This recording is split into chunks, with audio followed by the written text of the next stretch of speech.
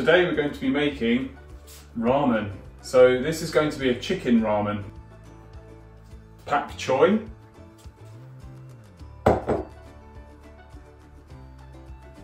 water chestnuts,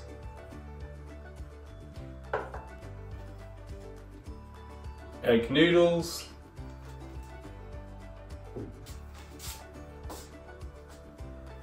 chicken, stock,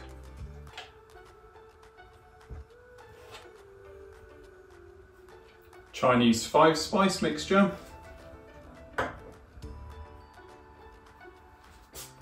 soy sauce, frozen defrosted cube of ginger,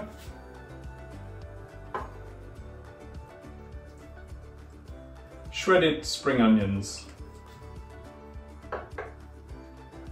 sliced spring onions, frozen defrosted cube of garlic,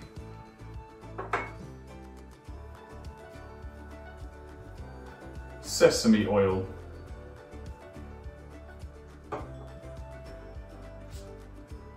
salt and pepper.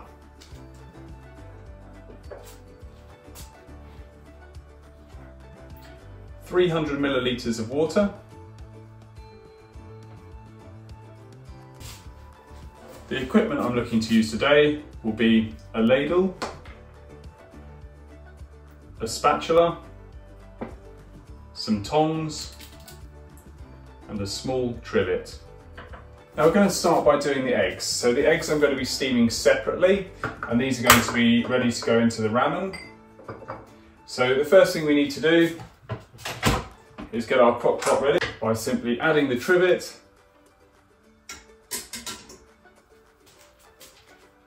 adding the water. Now this is cold water. You can add hot water and it will speed up the process. And finally adding our eggs.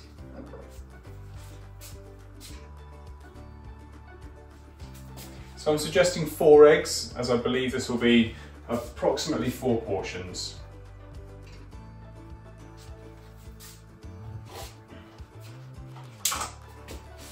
So I want to close the lid,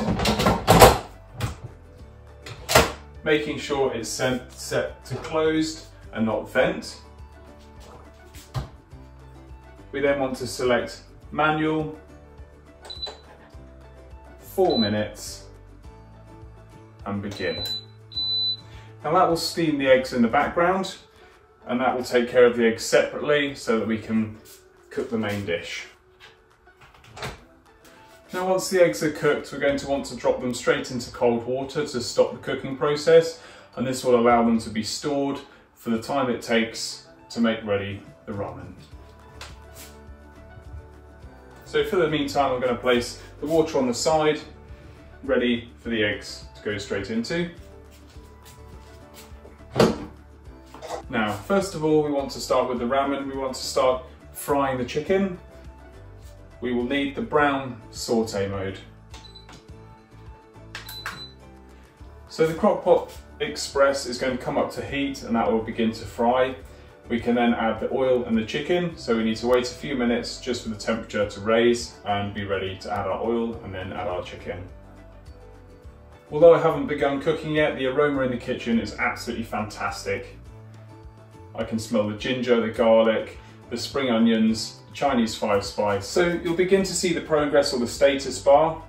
It's almost like a loading symbol. It's just signifying how hot the temperature is. So once it gets past the 2nd notch, we can then add the oil. And once it gets up to the top, it means it is fully heated at full temperature. All we need to do is wait till about halfway. We can then begin adding the oil. The oil will then heat and we can then add the chicken. So we're about halfway, we're ready to go. So I'm going to add the sesame oil.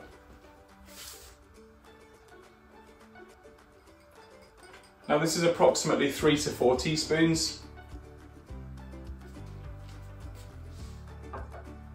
It doesn't matter too much how much oil you add. A minimum of 3 to 4 teaspoons is good, but you may need to add a glug more if you feel it's necessary. Sesame oil is fantastic for adding flavour. It's very, very aromatic. It's got a nutty flavour and a nutty smell, which really adds to the ambience of the dish. You'll notice immediately, as soon as I've added this to the frying pan, the smell, the aroma is coming into the air and I can smell it. It smells fantastic. So first of all, we want to add the chicken.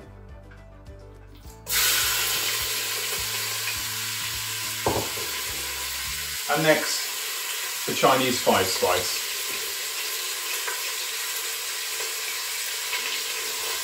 We're now going to use our spatula to stir.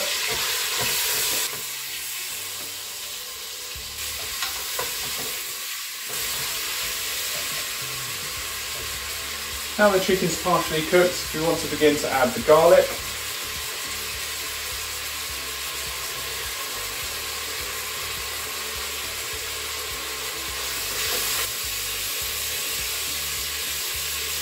And next, the ginger.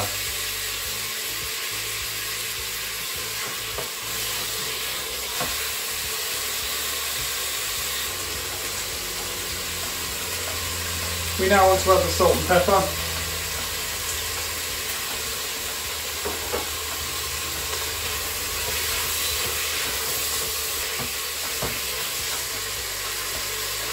Now, Chinese five spices, one of the things that will give you the absolute aromatics and the flavours you associate with Chinese cuisine. The ingredients in five spice are ground star anise, ground cinnamon, ground fennel seeds, ground black pepper and ground cloves. And these are all combined to make one spice powder, which isn't actually spicy, but it's packed full of flavour and packed full of nutrition. The level of antioxidants in spices are extremely high, so they're very, very good for you. So the more you can add, the merrier and the better they are for you, and the more you'll benefit. Not to mention, you'll notice the flavour enhancing qualities of spices, which is what gives food their absolute brilliant flavour.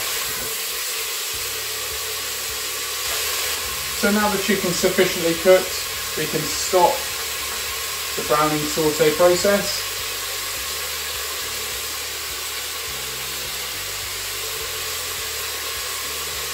And begin with our stock. We just want to give this a stir.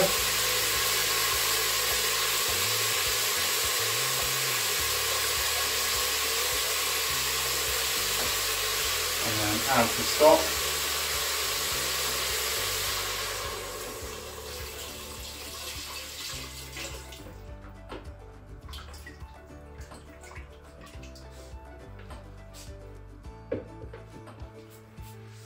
We also want to add our sliced onions.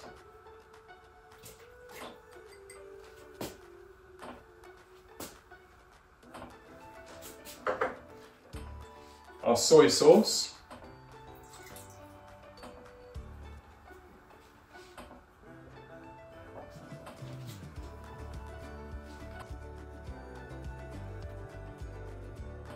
And our pak choy.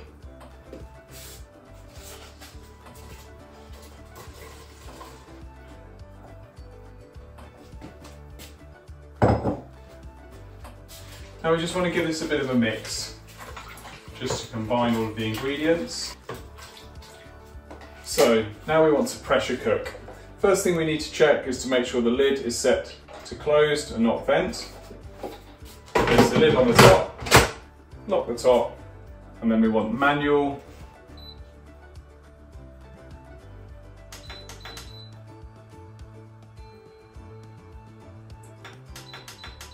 (10 minutes). Now if we're using the Turbo Express, this will increase the pressure and reduce the cook time. And that will take it to 6 minutes.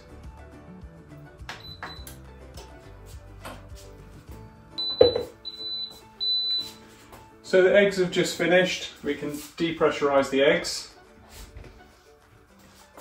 Now there are two options here. You can either use a funnel to divert the steam, or you can use a tea towel to place over the top, depending on your preference.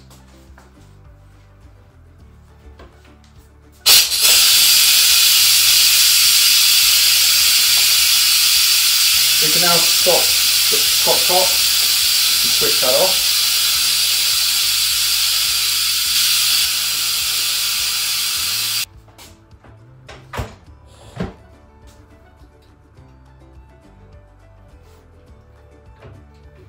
So using the tongs, we can remove the eggs and place them straight into the water to stop the cooking process.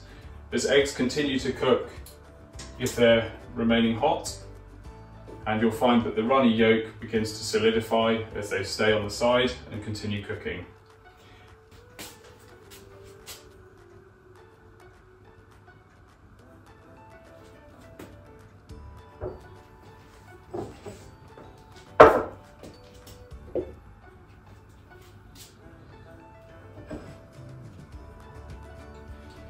Meanwhile, we just want to peel the eggs.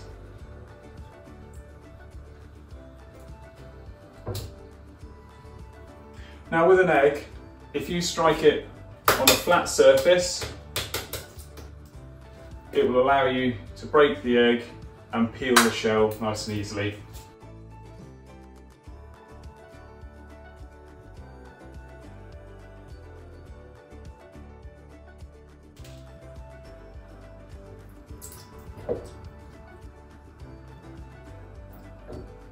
And depending on how long the eggs are going to be left for, if they're going to be left for any particular period of time, we can place them back into some water. Now we have approximately 1 minute to go on the Crockpot Express. Meanwhile, I'd like to explain how to cut spring onions the easy way. So here we have a spring onion cutter. It's got multiple blades, and all you have to do is place the spring onion cutter on the spring onion and draw it back. Turn the spring onion approximately 90 degrees. And once again, draw the cutter down the spring onion and simply slice it. And that will give you lovely sprigs of spring onion. Perfect for garnish. We're also going to be adding water chestnuts. They add a fantastic crunch and a bit more nutrition to the dish. So the Crockpot Express is now finished. We can switch this off and begin to depressurise. Now there are two options we have for the steam. We can either use a funnel or we can place a tea towel directly over the top. If you wish to speed up the process, simply lift the steam valve and place the towel back over the top. This will increase the speed at which it depressurises. Please bear in mind the steam is very hot, so do be careful as you don't want to burn yourself. So the release valve has just opened, which means we can open the lid.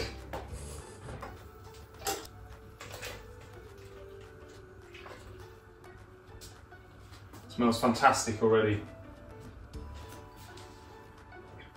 Now there are a few things we want to do next. So we need to put the ramen noodles in.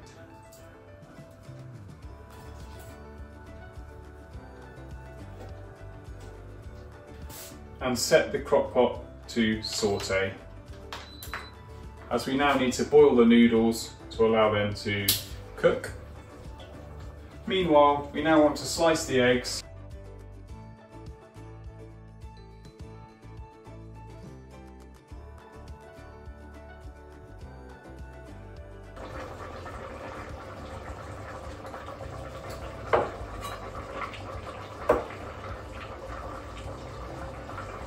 And whilst we're cooking the ramen, we can place these to one side.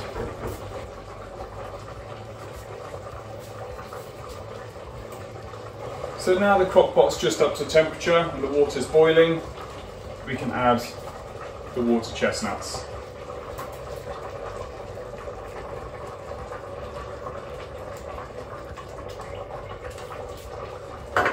We just want to give the noodles a stir, just to break them up, just to allow them to spread throughout the dish.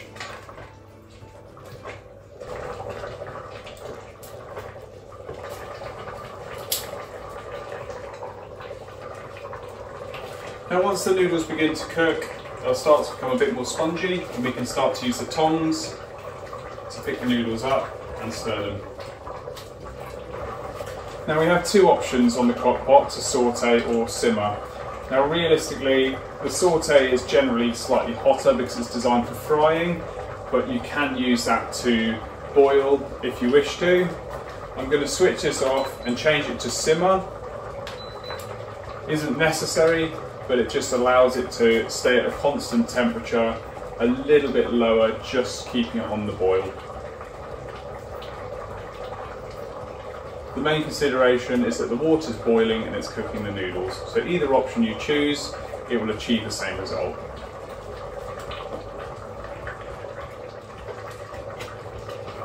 Now the best way to check if noodles are done is just to pull out the noodles, put them onto a plate for a moment, give them a moment to cool.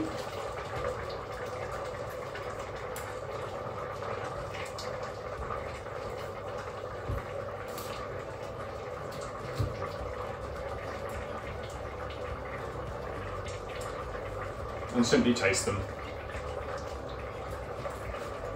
And you can more or less tell immediately if a noodle needs slightly longer, then you can allow it to keep cooking. You'll feel the texture is firm and it should gradually work its way to a soft consistency. So it's been a few minutes now, just going to pull some more noodles out just to check.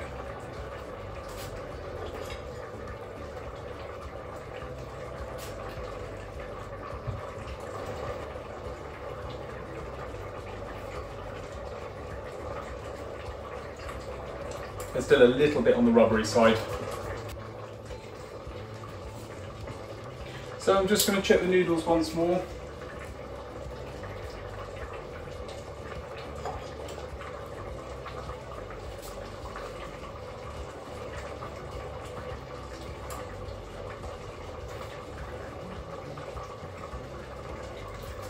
Now the consistency feels about right now, so I'm just about to stop the Crockpot Express.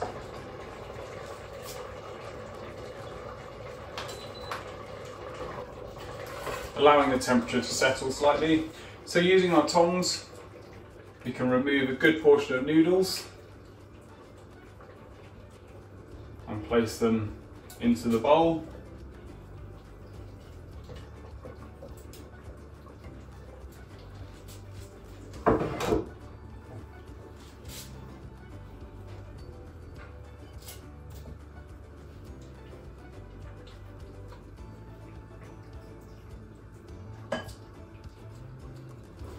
And now using the ladle, we can serve the remaining.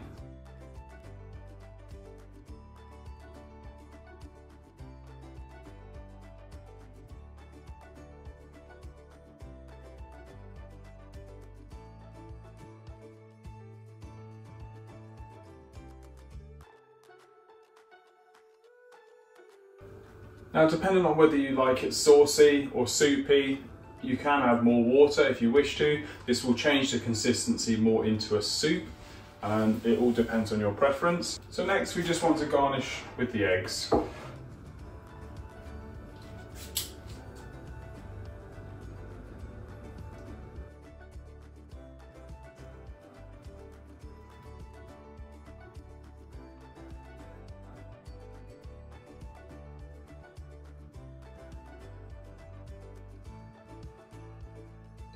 So let's get to tasting.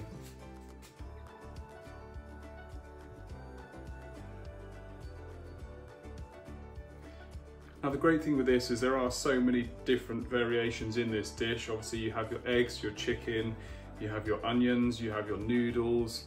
All of the spice mixture there combines really, really well. We've added chestnuts as well, which are nice. They add an extra dimension of crunch. Just be wary that as delicious as this looks and as delicious as it tastes, it's going to be very, very hot. So you are going to have to wait just a little bit longer just to wait for it to cool.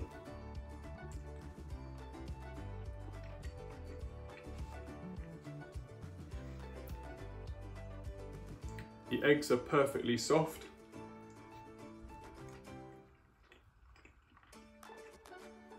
The yolks are a perfect consistency.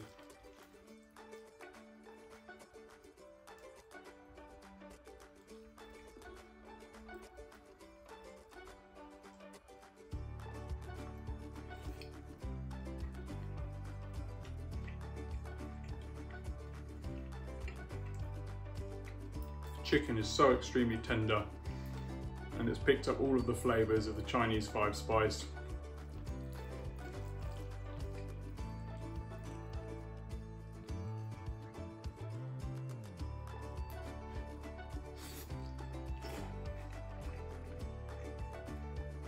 The noodles are absolutely lovely. great consistency. They're soft and a little bit sticky, which is exactly how I like them.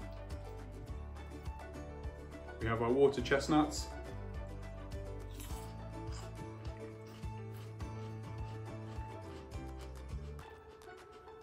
Absolutely perfect. Amazing crunch. Perfect bit of flavour. Also the little touch of garnish with the spring onion just adds a pop of colour and a layer of freshness. All in all, I'd say this is an absolutely fantastic dish.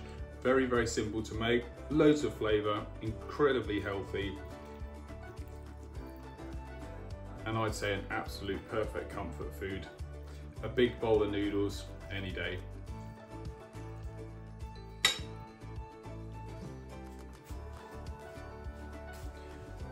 Now we have 3 potential accompanying sauces you could choose from if you wish to. We have light soy sauce. I generally suggest light over dark. Light sauce is good for white and lighter meats, and dark soy sauce is good for darker meats. And that will give it an umami flavour and a touch of saltiness. A dash will be more than enough. We have sweet chilli. If you're a particular fan of sweet chilli, then you'll generally find that this will pair quite well. My personal suggestion would be adding hoisin. It's a really, really good thing to add to a bowl of noodles. You will find that it's a slight kind of plum taste, and it will give it another element of sweetness, which will make it all that tastier.